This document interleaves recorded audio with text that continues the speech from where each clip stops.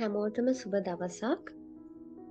අද මම මේ වීඩියෝ එකෙන් පෙන්වන්න හදන්නේ Workbench tool එක use කරලා කොහොමද database එකක් create කරගන්නේ සහ ඒ අදාළ tables create කරගන්න විදිය. එතකොට අද යන්නේ මගේ question set එකේ question number 3 එක.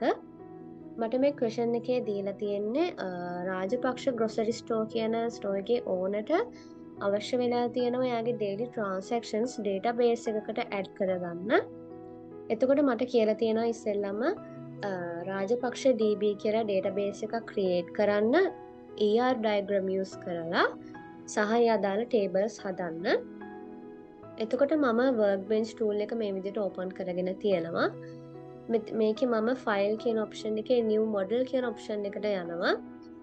ගියාට පස්සේ මෙතන තියෙනවා yellow color database icon එක තියෙනවා. එතන තියෙනවා MyDB කියලා default පැටලලා තියෙන නම. මම ඒක උඩ double click කරනවා. click කරාට පස්සේ මෙතන name කියලා option එකක් තියෙනවා. මට එතනින් database එකට අවශ්‍ය නම දෙන්න පුළුවන්. මම දෙනවා මගේ question එකේ දීලා තියෙන හැටියට රාජපක්ෂ DB කියලා.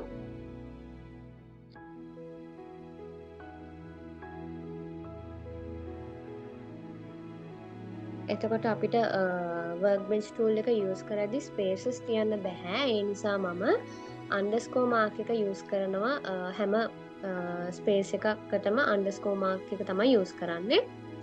එතකොට මෙතන බලා ගන්න පුළුවන් MyDB කියලා තිබ්බ නම වෙනස් වෙලා මම database එකට දුන්න නම මෙතන හැදිලා තියෙනවා.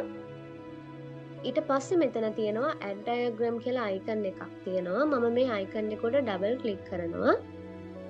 click කරාට පස්සේ මට මේ වගේ interface එකක් ලැබෙනවා.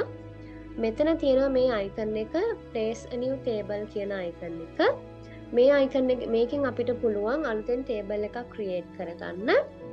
එතකොට මම මේ icon එක උඩ එකපාරක් click කරලා මේ විදිහට එකපාරක් click කරනවා. click කරාට පස්සේ මෙහෙම table එකක් හැදෙනවා. හැබැයි ඒ table එකේ නම default වැටලා තියෙන්නේ table 1 කියලා. මම මේකේ name එක වෙනස් කරගන්නවා. මට ඉස්සෙල්ලා මේගොල්ලෝ කියලා තියෙන්නේ customer table එක හදාගන්න කියලා. එතකොට මම මේකේ නම වෙනස් කරගන්නවා customer කියලා. ඊට පස්සේ මට කියලා තියෙනවා add කරන්න ඕන column name සහ data type සහ අවශ්‍ය length එක. ඉස්සෙල්ලාම කියලා තියෙනවා කස්ටමර්ගේ රෙජිස්ට්‍රේෂන් නම්බර් එක. මෙතන CUS කියලා කෙටියෙන් දාලා තියෙනවා. කස්ටමර්ගේ රෙජිස්ට්‍රේෂන් නම්බර් එක, data type එක වාචා සහ length එක 10 කියලා දීලා තියෙනවා. මම මෙතන double click කරනවා. click කරලා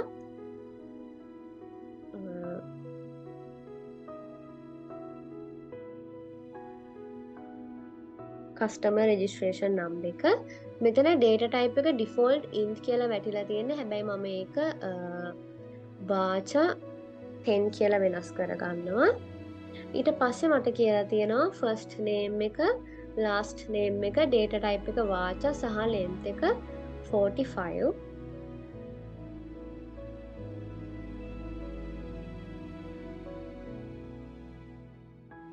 data type එක වාචා, ඊට පස්සේ last name එක, ඊට පස්සේ මට කියලා තියෙනවා gender එක වාචා 10 සහ contact number එක වාචා 10.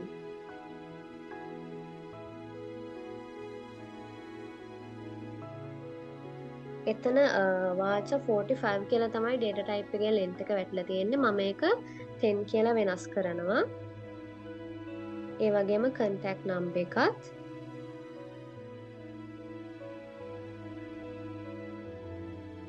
ඒකෙත් data type එකේ length එක මම 10 කියලා වෙනස් කරගන්නවා. මොකද ශ්‍රී ලංකන් mobile number එකක නම් තියෙන characters 10යි. එතකොට අපි අනිවාර්යෙන් length එක 10 කියලා දෙන්න ඕන. එතකොට මගේ customer table එක මෙතනින් ඒකේ වැඩ ටික ඉවරයි. මෙතන table එක හැදිලා තියෙනවා.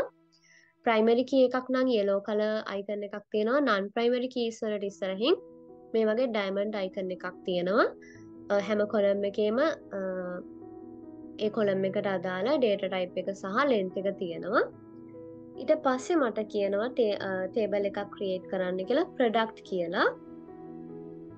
එතකොට මම කලින් වගේම මේ icon එක උඩ click කරලා ටේබල් එකක් හදාගන්නවා.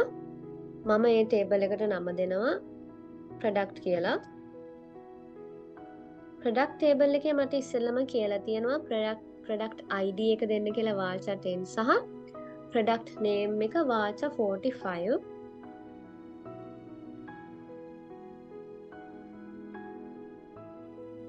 මෙතන int කියලා වැටිලා තියෙන්නේ මම ඒක වාචා 10 වලට වෙනස් කරනවා. ඊට පස්සේ product name එක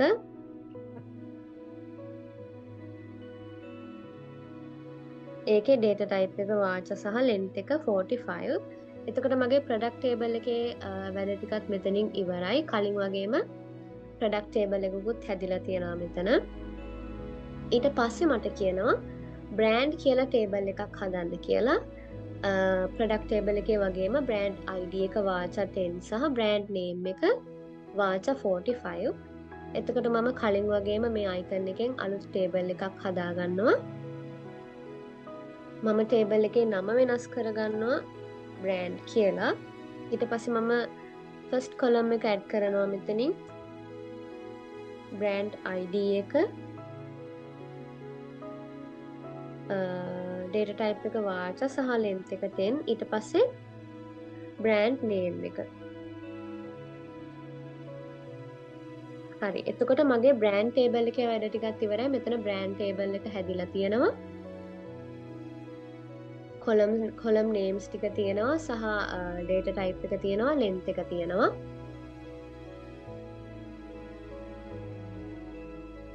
එතකොට මගේ customer table එක product table එක සහ brand table එක මේ විදිහට හැදිලා තියෙනවා බලා ගන්න පුළුවන්. ඊට පස්සේ අපි ගත්තොත් එහෙම දැන් අපි සාමාන්‍යයෙන් ගත්තොත් product name එකට මේ product කියන table එකට brand name කියන column එක add වෙන්න ඕනේ. කියන්නේ හැම product එකකටම brand එකක් තියෙන්න ඕන. හැබැයි අපි මෙතනදී brand කියන එක වෙනම table එකකට තමයි අරගෙන තියෙන්නේ. එහෙම කරන්න හේතුව තමයි data redundancy. එහෙම නැත්නම් data repeat වෙන එක අවම කරන්න තමයි අපි එහෙම වෙනම table එකකට add කරලා තියෙන්නේ. එතකොට හැබැයි මට ඒ වුණාට මෙතනදී brand name කියන එකට ඒ කියන්නේ product table එකේ product name එකට මම brand name එක දෙන්න ඕන. හැබැයි මෙතන මම වෙනම brand table එකක් හදලා තියෙන නිසා ඒ brand names වලට එයාලට unique brand ID එකක් තියෙනවා. එතකොට මම කරන්න ඕන මේ brand ID කියන එක foreign key එකක් විදිහට මේ product table එකට add කරන්න ඕන.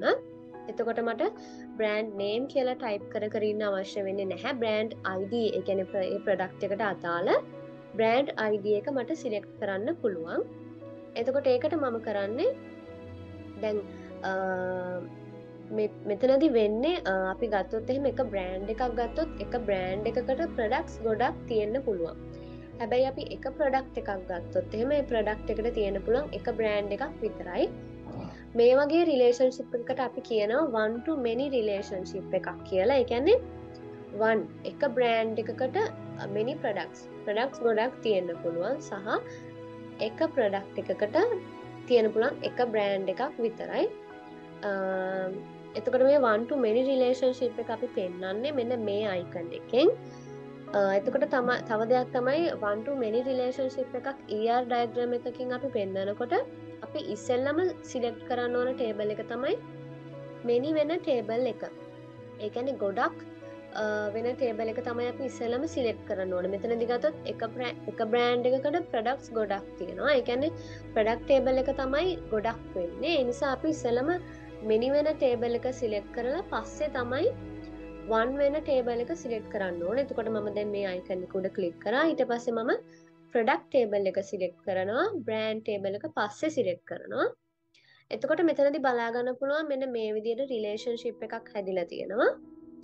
මෙතනදී මේ relationship එකේ තියෙන මේ පොඩි icons වලින් කියන්නේ එක brand එකකට products ගොඩක් තියෙන පුළුවන් සහ එක product එකකට brand තියෙන පුළුවන් එක brand එකක් විතරයි. එක unique brand එකක් විතරයි තියෙන්න පුළුවන්. එතකොට බලා ගන්න පුළුවන් මේ brand ID කියන එක product table එකේ foreign key එකක් විදියට foreign key එකක් පෙන්වන්නේ මෙන්න මේ red color icon එකෙන් තමයි foreign key එකක් පෙන්වන්නේ. එතකොට මේ brand ID කියන column එක foreign key එකක් විදියට product table එකට add වෙලා තියෙනවා. එතකොට මගේ tables වල වැඩ ටික මෙතනින් ඉවරයි.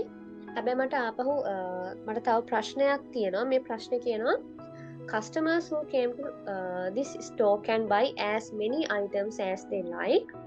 The store owner says that all purchased items must be stored in a database with a record. Design the database accordingly. Use the ER diagram for this. ඒ කියන්නේ මට මෙතනදි කියනවා මේ ස්ටෝ එකට එන කස්ටමර්ස්ලට ඕන තරම් ප්‍රොඩක්ට්ස් ගන්න පුළුවන් කියලා. ඒ කියන්නේ එක කස්ටමර් කෙනෙක්ට ප්‍රොඩක්ට් ගොඩක් ගන්න පුළුවන් සහ එක ප්‍රොඩක්ට් එකක් කස්ටමර්ස්ලා කිහිප දෙනෙක්ට ගොඩ දෙනෙක්ට ගන්නත් පුළුවන්. එතකොට මේ වගේ රිලේෂන්ෂිප් එකකට අපි කියනවා many to many රිලේෂන්ෂිප් එකක් කියලා. ඒ කියන්නේ දෙපැත්තම many වෙනවා. එක ප්‍රොඩක්ට් එකක් කස්ටමර්ස්ලා ගොඩකට ගන්න පුළුවන්. එක කස්ටමර් කෙනෙක්ට ප්‍රොඩක්ට්ස් ගොඩක් ගන්නත් පුළුවන්. එතකොට many to many රිලේෂන්ෂිප් එකක් අපි පෙන්වන්නේ මෙන්න මේ අයිකන් එක යූස් කරලා. මෙතනදී අර one to many රිලේෂන්ෂිප් එක වගේ නෙමෙයි අපිට many to many රිලේෂන්ෂිප් එකකදී කැමති තියෙන tables වලින් අපිට කැමති table එකක් ඉස්සෙල්ලා select කරන්න පුළුවන්. ඒකේ ප්‍රශ්නයක් නැහැ. එතකොට මම ඉස්සෙල්ලා customer table එක select කරනවා, product table එක select කරනවා. එහෙම කරපු ගමන් මෙතන අලුතෙන් table එකක් හැදෙනවා customer has product කියලා. ඒකට හේතුව තමයි one to many relationship එකක් වගේ නෙමෙයි many to many relationship කියන ඒවා පවතින්නේ නැහැ. එතකොට ඒ වෙනුවට අලුතෙන් table එකක් හැදෙනවා customer has product කියලා. එතකොට බලන්න පුළුවන් customer registration number එක, ඒ කියන්නේ මෙයාගේ primary key එක මෙතනට ඇඩ් වෙලා තියෙනවා customer registration number කියලා foreign key එකක් විදියට. මෙයාගේ primary key එක product ID කියන එක මෙතනට product ID කියලා foreign key එකක් විදියට ඇඩ් වෙලා තියෙනවා. එතකොට මෙතනදිත් අපිට කලින් වගේම relationship එක බලා ගන්න පුළුවන්. එක customer කෙනෙක්ට products ගොඩක් ගන්න පුළුවන් සහ එක product එකක් customersලා ගොඩකට ගන්න පුළුවන්. මෙහෙම වෙනම table එකක් හැදෙන්න හේතුව තමයි many to many relationship කියන එක පවතින්නේ නැහැ. අනිවාර්යෙන් ඒ නිසා ඒ details වෙනම table එකකින් වෙනම table එකකට අපිට add කරන්න වෙනවා. එතකොට මෙතනින් මගේ ප්‍රශ්න ඉවර වෙනවා. මම මේ ප්‍රශ්න ඔක්කොටම උත්තර දීලා තියෙනවා දැන්. එතකොට කැමති නම් අපිට මේ database එක මේ database කියන option එකෙන් මේ forward engineer කියන option එක අරගෙන ඕනනම් forward engineer කරන්න පුළුවන්. එතකොට මගේ ප්‍රශ්න මෙතනින් ඉවර වෙනවා. ඉතින් මම හිතනවා මේ වීඩියෝ එකෙන් ඔයාලට මොනෑම් හරි ප්‍රයෝජනයක් පොඩි හරි ප්‍රයෝජනයක් තියෙයි කියලා. හැමෝටම සුබ දවසක්.